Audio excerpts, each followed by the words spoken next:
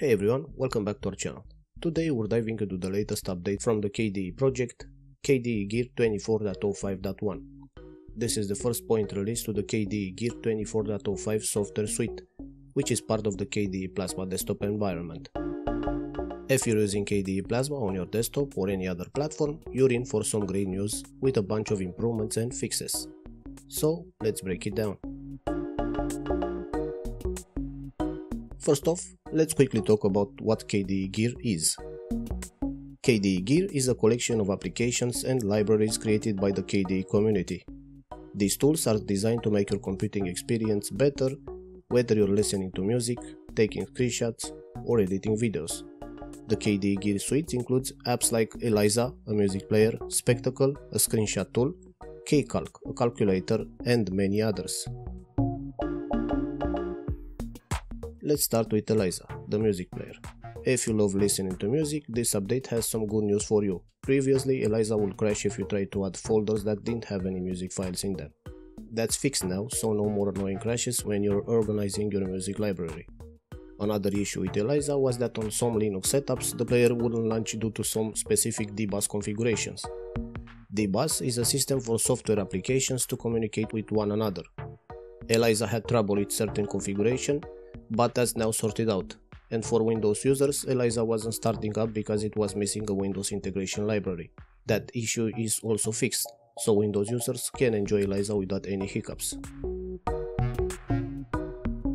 Next up, let's talk about Spectacle, the screenshot utility. If you use Spectacle to take screenshot, you'll be happy to hear that the highlight annotation feature now works as it should. Before, it may not have been doing what you expected, but that's all fixed now. Highlighting part of your screenshot will be smoother and more reliable. For those who use AudioTube to access YouTube Music, there is an update here too. AudioTube now supports IT Music API 1.7.0. This means better compatibility and possibly new features, making your music streaming experience better.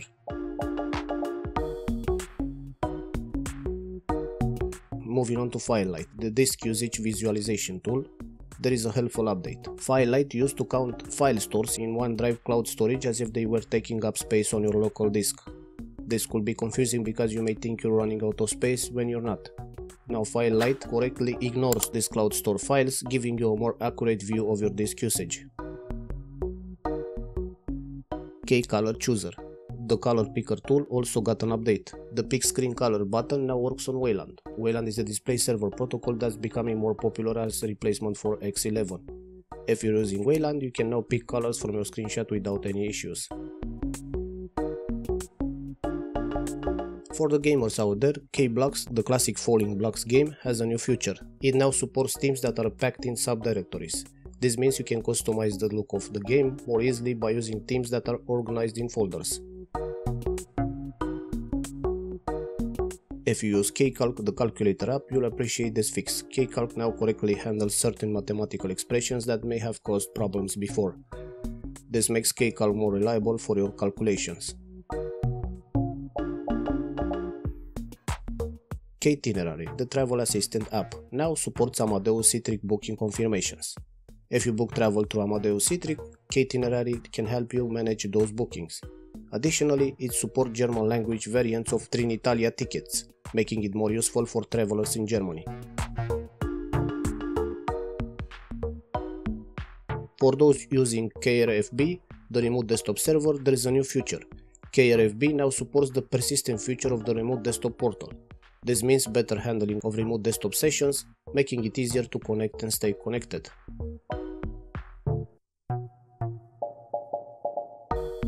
Localize, the tool used for translating KDE software, has an improved language tool. This makes it easier for translators to do their work, helping to make KDE software available in more languages. NeoChat, the chat app, has a new feature too. It now has keyboard navigation for server selection in the room searching dialog. This makes it easier to navigate and join chat rooms using just your keyboard.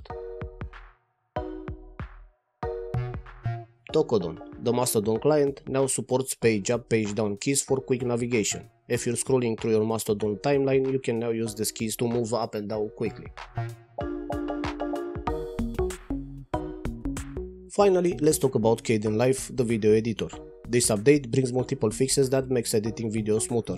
Some of the fixes include improved deletion of effects when you have multiple instances, better handling of dragging new clips into the timeline, fixes for undo-redo actions when inserting tracks, improvements to undo actions for moving effects up or down, better management of removing composition from favorites, fixes for deleting subtitles, improved opening of projects.